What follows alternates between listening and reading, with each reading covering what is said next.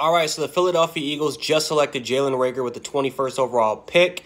And listen, man, I'm proud of Jalen Reagor, man, because a lot of people had him as a second to third round talent. I had him as a first round talent, but the more and more the pro day, the combine, the pro days, they kept coming up. Jalen Reagor impressed. On tape, he looks like a 4.2 runner.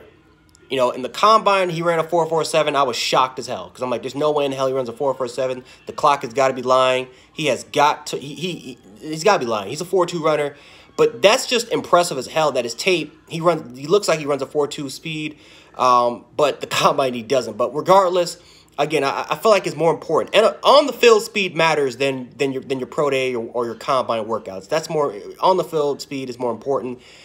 He can run every route tree. He's one of the best deep ball catchers, vertical catchers in this draft class. This is a great pick for the Eagles. Now, Justin Jefferson was on the clock. They could have took Justin Jefferson. They decided that Jalen Reagor was the better overall player and the better overall prospect overall and the better fit for them personally. Either way, this is a good selection because this is a good weapon for Carson Wentz.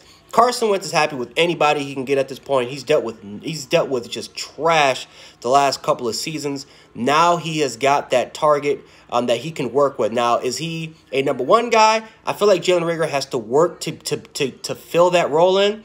But overall wise, the fact that Carson Wentz finally has somebody that he can work with, I feel like that is an overall that is something that Carson Wentz can take away and that he can work with and say, all right, we got a lot of work to do in the offseason, but at least Philadelphia gave me some weapons to work with. We'll see if Philadelphia continues to take weapons for the receiving position or are they done with Jalen Reagor and focus on other different positions as far as depth quality on the defensive side of the ball, or maybe try to pure up that offensive line. So we'll figure out what the Philadelphia Eagles do there. But anyway, guys, hopefully you guys enjoyed this video. Eagles fans, let me know how you guys feel about this selection. Was this the right overall selection, or do you guys personally feel like they could have went in a different direction? Let me know, and we can definitely hash it out and discuss it in the comments. So anyway, guys, that's all I got for you guys, at least for now. This is Jan 716. I'll catch you guys with the next selection. I'm out. Peace.